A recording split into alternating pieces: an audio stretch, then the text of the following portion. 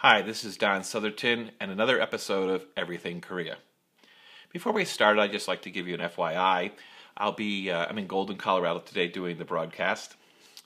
Later this week, I'll be in Southern California in the Orange County, Irvine, LA area. So if you want to connect, please feel free to reach out and maybe we can meet up and discuss. All that said, let's jump right into this week's session. I've titled it appropriately 10 Insights. And by that, this episode shares 10 insights into Korean business.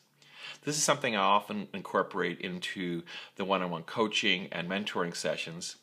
It was interestingly developed in collaboration with a senior Korean manager.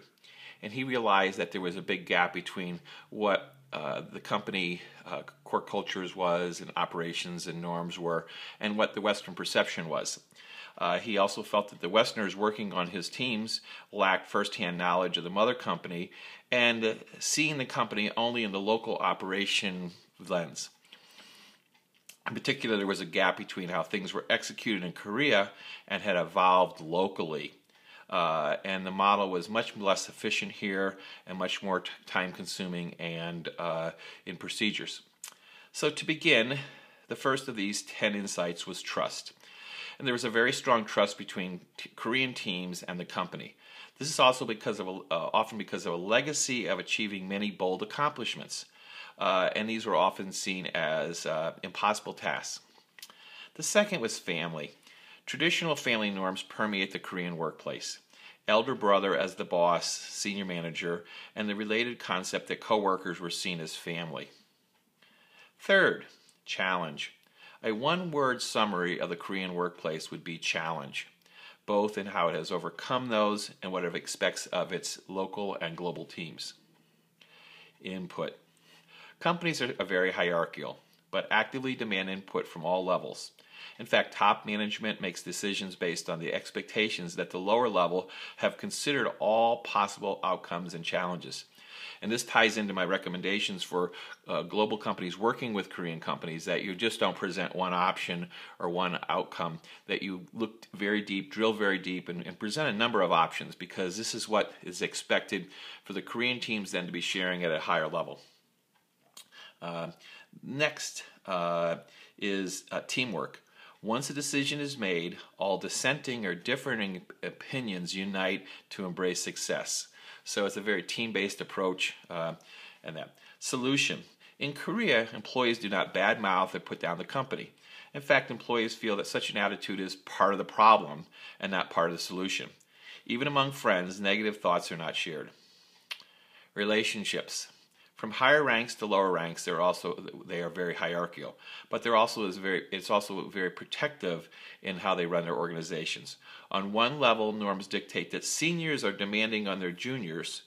One reason is to make sure that juniors learn from the work expectations, practices, and culture. On another level, workers must ensure that mistakes are not made that could reflect badly on their seniors, the department, or the company. Once the junior works for a senior, that junior is part of the network of other employees under the umbrella and protection of the senior. Expectations. There are very high expectations that must be met. And this is sort of a crucial point. Doing a great job is what you're paid to do.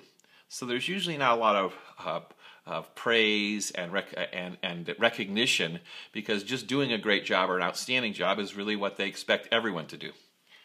Collaboration. The American workforce process is also one that receive an assignment, clarify details, go off, work hard, come back with results. The Korean staff take a different approach. They will receive an assignment, work and discuss it collectively with others, go back to the manager on multiple occasions to informally make sure they're following the right path that the manager wants. This method takes time, but the Korean workers know that when the manager sees the results, it will be what the senior requested. Adaptability. Flexibility and acceptance of change. Projects are subject to lots of change. Some speed up while others stall. So that was these 10 points. I'm speaking at a very high level. In some of my books and my writings, I elaborate much more on each of those. If you have questions specifically on any one of those 10 insights, please feel free to reach out to me. We've embedded in this a way that you can chat with me and set up a time. It's through my meetme.so /Southerton. The link's embedded in this. Oh, one more thing. I was very pleased that my favorite Korean food brand, Mad for Garlic, is expanding into the Middle East. There's some links embedded in here that share the announcement.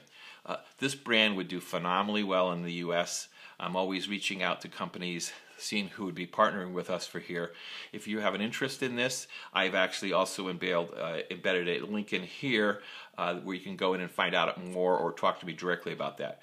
But I've posted 2 or 3 of the press releases for this brand moving into from Korea. They've had a presence in East Asia and Southeast Asia, and now they're moving into the Middle East, and we hope to bring them into the U.S. So until next time, this is Don Southerton wishing you all the best. Take care.